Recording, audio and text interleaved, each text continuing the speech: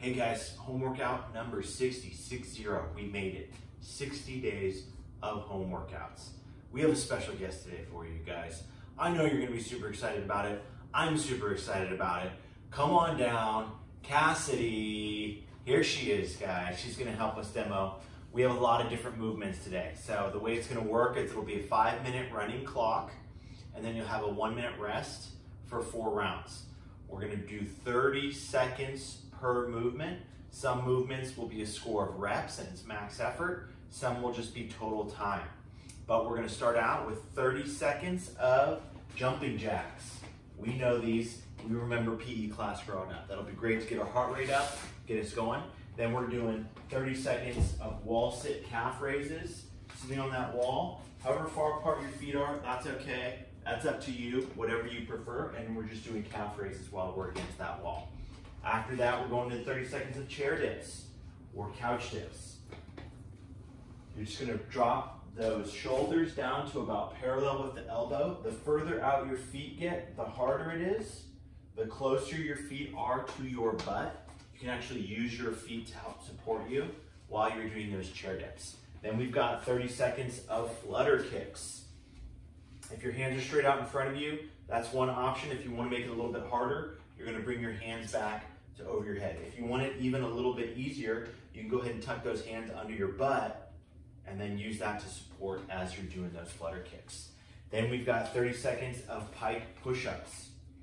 So it's like a regular push-up, and then as you come up, you're going to pike your hips back and up. Then you come back down, push up, pike, and up. Come back down, push up, pike, and then up. Then after that, you're right here, so we're gonna stay right here, and you're just gonna go into 30 seconds of Supermans or back extensions.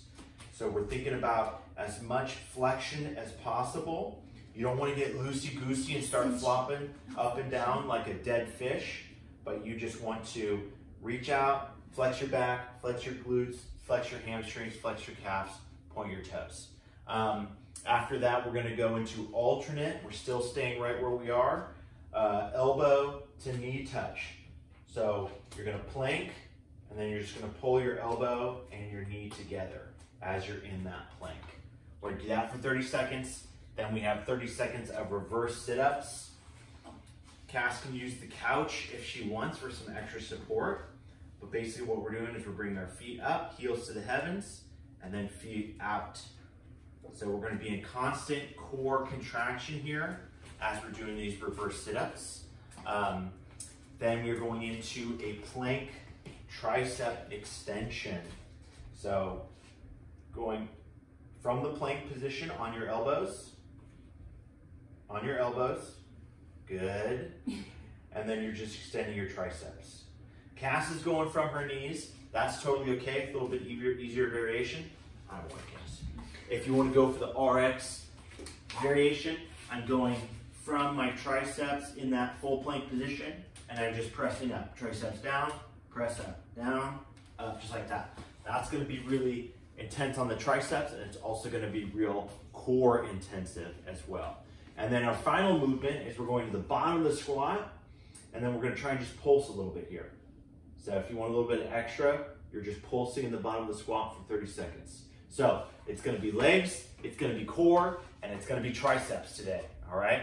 Should be a pretty fun one. We're going through that 4 times. So 5 minutes work, 1 minute rest, 4 times through, all right? Good luck, hope you guys enjoy this one.